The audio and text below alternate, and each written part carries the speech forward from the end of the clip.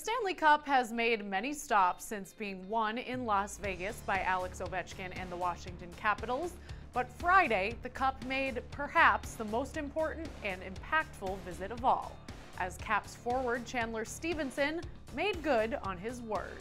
Even before winning the Cup, Stephenson wanted to bring it to Humboldt, Saskatchewan, where 16 people died this spring when a semi-trailer collided with the Humboldt Broncos hockey team's bus.